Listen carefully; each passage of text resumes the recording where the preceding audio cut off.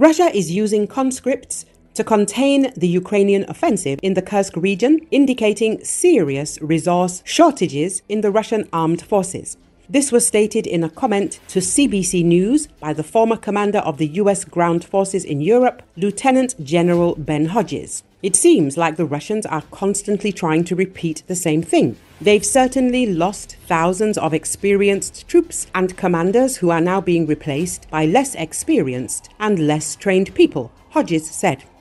According to him, Russia is not only unable to replace wounded and dead soldiers, but also to restore equipment that was lost in battle. The general does not observe any significant changes or innovations in this matter from the Russians. Recall, Vladimir Putin has lost 2/3 of the troops he had prior to the Ukraine war, Kyiv's latest military figures suggest, as the Russian leader's manpower shortage deepens with Ukraine's relentless incursion into Russia's Kursk region. The figures were provided by the General Staff of Ukraine's Armed Forces, which posts estimates of Russia's troop and equipment losses daily. Its latest update said Russia lost more than 600,000 servicemen. Prior to Putin's full-scale invasion of Ukraine in February 2022, the Russian armed forces had some 900,000 troops. Putin has added more troops to his army since signing a decree in August 2022 to enlist 137,000 more troops and 170,000 more in December 2023. Recall, since the beginning of the military operation in the Kursk region, the Ukrainian Armed Forces have already taken control of more than 90 settlements of the aggressor country and more than 1,250 square kilometers of territory. A military commandant's office is currently operating there. Reserve officer of the Armed Forces of Ukraine, military analyst Andrei Kramarov, noted that the Russians were forced to transfer units that were in the south of Ukraine, in the Zaporizhia region, and were a reserve for the occupiers on the front line. This somewhat eases the situation for our troops. Meanwhile, British intelligence reported that the Kremlin is trying to protect the Kursk region from the Ukrainian Armed Forces offensive by attracting units formed from specialists. They stated that one of these units was a specialized, motorized rifle regiment formed in May from personnel of the Aerospace Forces. According to Western media, in its attempts to stop the advance of the Ukrainian armed forces in the Kursk region, the Kremlin is transferring military personnel from the front to the region, as well as young conscripts with superficial training, little heavy equipment, and questionable leadership.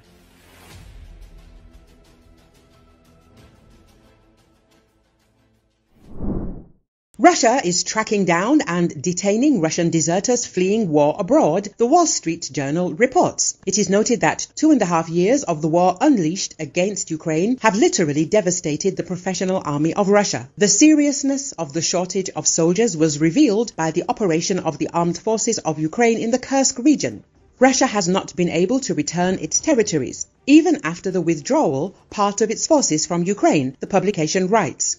It is noted that due to the colossal losses in Ukraine, Russia used aggressive measures throughout the war to try to maintain the size of its army. In particular, the Russian Federation has stepped up its campaign to punish draft dodgers and track down those who have left the country. The UN Special Rapporteur on the Russian Federation, Mariana Gazarova, stated that the Russian authorities are effectively involved in the kidnapping of deserters abroad. According to the WSJ, about 50,000 Russians have deserted or refused orders to fight. Russian lawyers say the numbers are much higher, as many are quietly coaxed to return by promises of lenient treatment or threats to their families in Russia. In 2022, Russia passed new laws toughening penalties for desertion and disobedience, including up to 15 years in prison and confiscation of property. According to court statistics, authorities have opened more than 10,000 criminal cases on such charges, the publication says.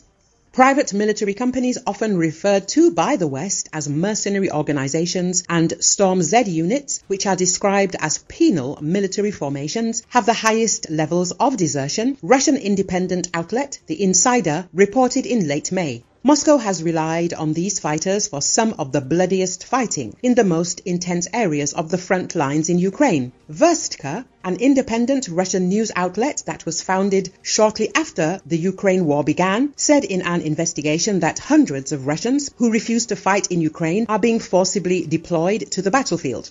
Some are held at gunpoint and are physically abused or detained if they resist. Verstka's investigation said that Russian authorities may be pivoting away from prosecuting military deserters and cancelling their trials to redeploy them to the front lines in Ukraine in an attempt to boost the army's power in the war.